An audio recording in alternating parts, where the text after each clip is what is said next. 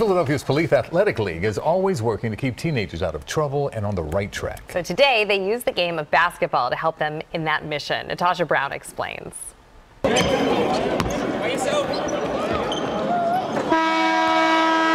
School may be out for students around the region on this President's Day holiday, but more than 160 Police Athletic League kids are hitting the hardwood at the Palestra. This is our U16, under 16 legacy boys basketball tournament today. They play a season, and they get the privilege to play at the Palestra, courtesy of Penn. The University of Pennsylvania Division of Public Safety is hosting the Philadelphia teens at Penn's historic Palestra. The fun, safe, and free event is taking place under the guidance of coaches and mentors from the Powell Police Unit. This year, a special tribute from Kobe Bryant's alma mater, Lower Merion High School.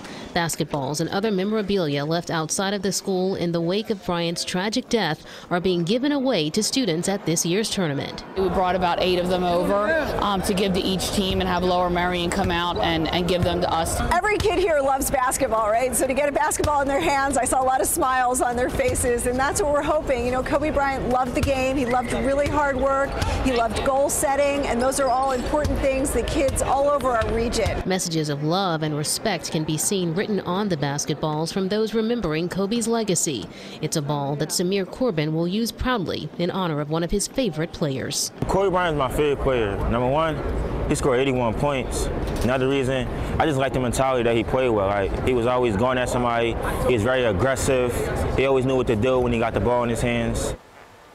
All right, he is still inspiring. Well, Lower Merion High School donated more than 100 basketballs to the Philadelphia Police Athletic League and the Community Relations Unit, and those balls will be distributed to kids at PAL centers all throughout the city. So, yeah, absolutely still wonderful. inspiring, even Indeed. on data. And to play on the Palestra court, too. That's I know. They're really excited about oh, that. Yeah, that's great. Thank you, Natasha. You. Appreciate it.